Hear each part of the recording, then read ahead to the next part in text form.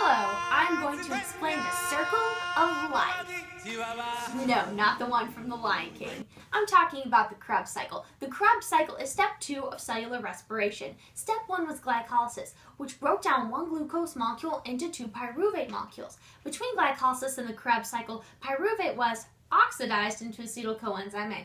But you might be asking, what's oxidation? In general, oxidation is taking electrons from one molecule and then bonding them to another. Just think of Robin Hood, stealing electrons from the rich molecules and then giving them to the poor. But let's go back to the Krebs cycle.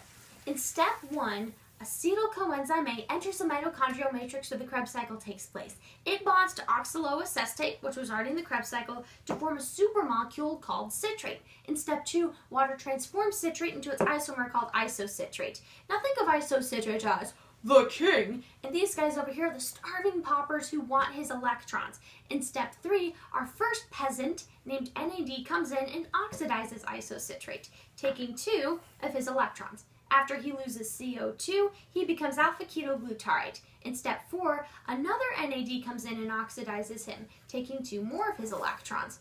After losing a CO2 molecule, coenzyme A from earlier comes and bonds to him, forming succinyl coenzyme A. But in step 5, another extroverted phosphate is not pleased with this arrangement, so he comes in and knocks the coenzyme A off, forming succinate. Phosphate then bonds to GDP, which makes GTP, which later becomes ATP for the cell. In step 6, succinate comes under attack by an electron-hungry warmonger named FAD. Not only does FAD take 2 electrons, but also 2 protons with him, forming a very furious fumarate molecule. In step 7, fumarate takes in a water to regain those electrons, forming malate. Immediately to lose those to another NAD, forming the less wealthy oxaloacetate from earlier. So what's the point of all this? The answer is the electron transport chain. Here's how it works. FAD and NAD take their electrons over to the electron transport chain. These proteins then actively pump the electrons into the intermembrane space. Because of the high electron concentration, the electrons naturally flow back into the mitochondrial matrix, but the only way they can get there is through the ATP synthase.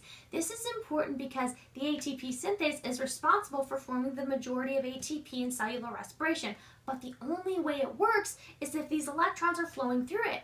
If we didn't have these electrons out here, there would be no way for the ATP synthase to run, which means that the cell would die. But because our peasants were victorious and got their electrons over to the ETC, the circle of life continues.